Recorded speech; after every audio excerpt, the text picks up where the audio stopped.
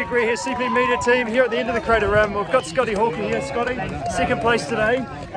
Not the result we after, but talk us through how you run went. Yeah. I mean, second place. Yeah, obviously it's always nice to come first, but Western was just no good today, and yeah, pretty happy enough.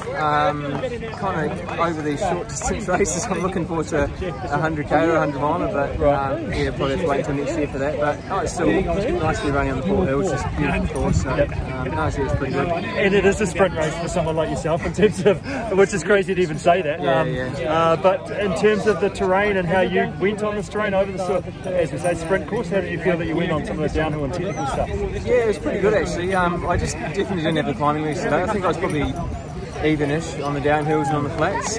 But yeah, climbing, West was just, he was in league of his own today. So up Mount Herbert, you guys sort of pulled away, but you were power walking opposed to actually trying like running that. Yeah, me and West were hiking. I think a few guys behind us that we're running up, and I mean everyone's got different styles. You know, like some guys are going to run every step of the way, and some will hike, and you'll get to the same spot at the same time. So you just got to play to your strengths. And for you, efficiency-wise, it just works for you. Yeah, that's it. Yeah, I mean you just got to weigh it up, and if you're going to run up, you're going to be 20 seconds quicker than how your legs are going to be once you get to the top. So yeah, just weigh it up and pick your battle. So yeah, good. And were you still in the fight? How do you feel like you were towards the back end of the race? Were you close to West, or what were you doing there? Yeah, we're still pushing. Like I was getting time splits, and yeah, I sort of heard 7 to 9 minutes, and so yeah, I was still pushing. And then sort of got to the point where I realised that there just wasn't enough real estate left to pull in, 9 or 10 minutes. So a second lap back out to Diamond Harbour would have been the go. Yeah, it would have been turn around and go back. I think would have been maybe nice, but yeah, no, full credit to Wes. He just had a phenomenal race this year. Like, I mean, that was obviously I think a world class performance because 4:37 or 4:38, like, which was again about, and you were what, 4:47. Yeah, so thereabouts, and both of you are under the course record, which is pretty impressive. Yeah. I mean, it's different each year. Like, I mean, the courses are sometimes slightly different, or conditions are slightly different, and so it's kind of hard to say one year versus another. But yeah, I mean, the course is the course. You just run as fast as you can on it. So. And nutrition, what did you do for that today?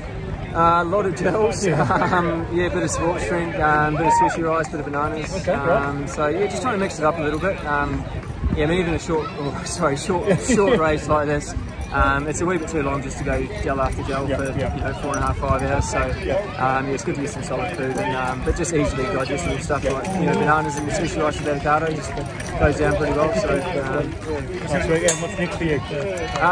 Not sure. Possibly the Valley Ultra in November, and then Tarawera in February. So which is 100k, but it's a wee bit flat 100k. So I might have to need aeroplanes to start flying again so I can get over Europe and race big mountains 100k. It's good fun just mixing it up with something. Which, to be honest, is great with everyone being stuck in New Zealand because all the best Kiwis are here at the moment. So yeah, it's good to be racing at home. And good to be racing with some form and running well, and body's feeling good. Yeah, not too bad. I picked up a bit of a niggle about 3 weeks ago, so I had about 2.5 weeks off running, which wasn't quite ideal. But I got running again about 10 days ago, and so yeah, it wasn't ideal. But in saying that, everyone's got niggles and injuries and this and that. So yeah, no excuses.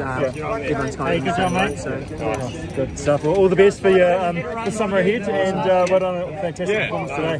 Cheers. Well done.